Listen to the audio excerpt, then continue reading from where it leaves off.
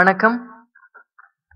திருவாரூர் இடைத்தேர்தல் இப்ப அறிவிக்கப்பட்டிருக்கு. அதுக்கு வேட்பாளர் யார் அப்படிங்கிற குழப்பத்துல பல கட்சிகள் இருந்துகிட்டு இருக்கு. சில கட்சிகள் இந்த தேர்தல்ல போட்டியிடலாமா, வேண்டாமா அப்படிங்கிற அளவுக்கு குழப்பத்துல இருக்கு. இந்த சமயத்துல நாம் தமிழர் கட்சி தன்னோட வேட்பாளர முதல் ஆளா அறிவிச்சிருக்கு. திருவாரூர் சட்டமன்ற தொகுதியோட இடைத்தேர்தலுக்கு வேட்பாளரா நாம் தமிழர் கட்சி சார்பா சாகுல் அமீது போட்டியிடுவார் அப்படின்னு நாம் தமிழர் கட்சி தலைமை ஒருங்கிணைப்பாளர் சீமான் அவர்கள் வெளியிட்டிருக்கிறாங்க.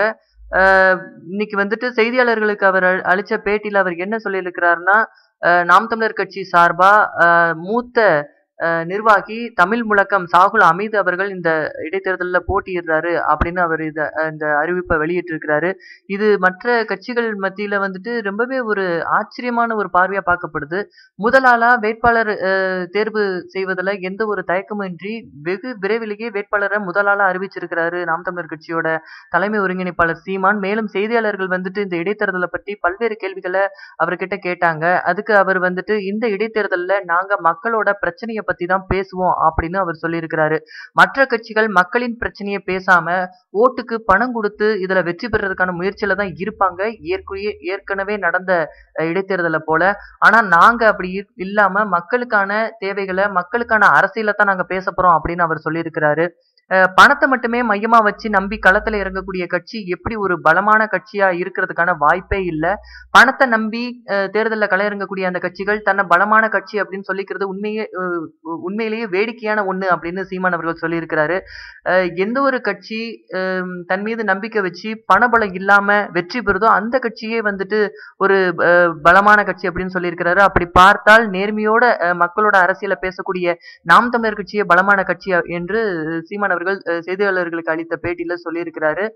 நாம் தமிழர் கட்சியினுடைய திருவாரூர் வேட்பாளர் சாகுல் அமீது அவர்கள், தமிழ் முழக்கம் சாகுல் அமீது அவர்கள் மிகப்பெரிய ஆகச்சிறந்த தமிழ் ஆர்வலர் அப்படின்னு தான் சொல்லணும். பல ஆண்டுகளா அவர் தமிழுக்காக தொண்டாற்றி இருக்கிறாரு. அவரோட பேச்சுகள், அவருடைய உச்சரிப்புகள் எல்லாமே ரொம்ப தமிழுக்கு பெருமை சேர்க்கக்கூடிய அளவாக தமிழ் மொழியை தூக்கி நிறுத்துற அளவுக்கு ரொம்ப அருமையான ஒரு சிறந்த பேச்சாளராக அவர் கருதப்பட்டிருக்கிறாரு.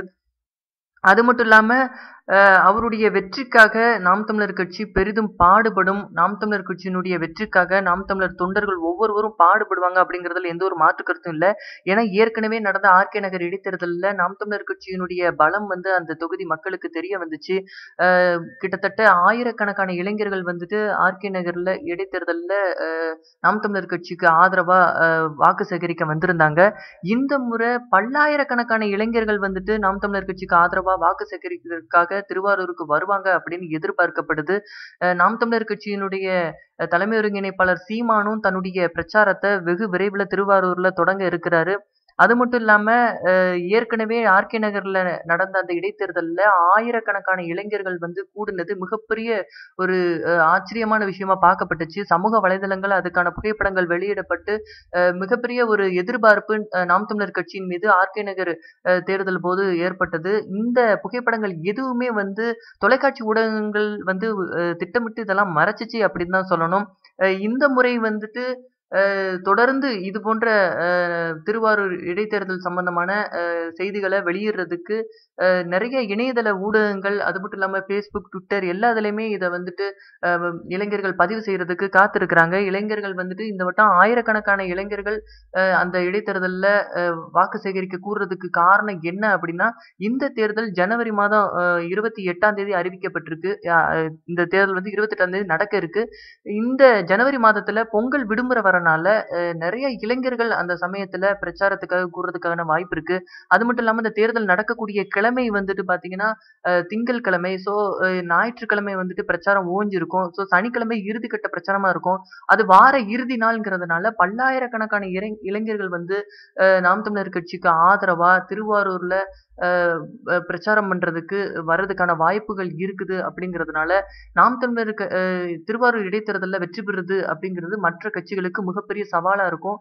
நாம் தமிழர் கட்சி வெற்றிக்கு இது மிகப்பெரிய வித்தா இருக்கும் அப்படிங்கிறதுல எந்த ஒரு மாற்று கருத்துமே இல்ல.